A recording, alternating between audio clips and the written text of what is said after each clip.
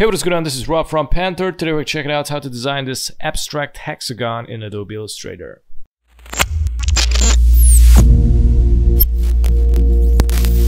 Alright, first step, I'm gonna swap from fill to stroke. I'm gonna click on these arrows, so I'm not right now on the stroke. I'm gonna select the polygon tool, the hexagon, press and hold Shift plus Alt, create a hexagon like this. I'm gonna select the direct selection tool, gonna delete these anchor points on the left. So from here, we're gonna increase the stroke thickness. I'm gonna go all the way up. Actually, I'm gonna go with like 20. 20 is good. Go to the object, go to expand and click on OK. From here, I'm gonna zoom in and we're gonna create some rectangles. So I'm gonna zoom in here. As you can see, here's the anchor point. I'm gonna create a rectangle right here and I'm gonna create another rectangle right here. Select all of it, press Shift plus M, or you can go to the shape builder tool, press and hold Alt, and just delete these unnecessary lines.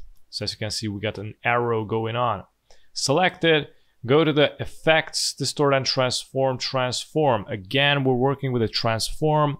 I'm a huge fan of it, so I'm gonna show you the good stuff. All right, we're gonna go with 5 copies, 60 degrees angle.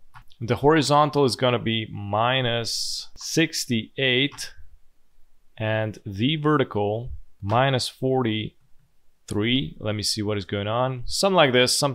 I'm gonna make them narrow, so I'm gonna recustomize this. So I'm gonna decrease the horizontal. Actually, yeah, I'm gonna decrease it. As you can see, it gets more narrow. There you go. This is it. This is perfect actually.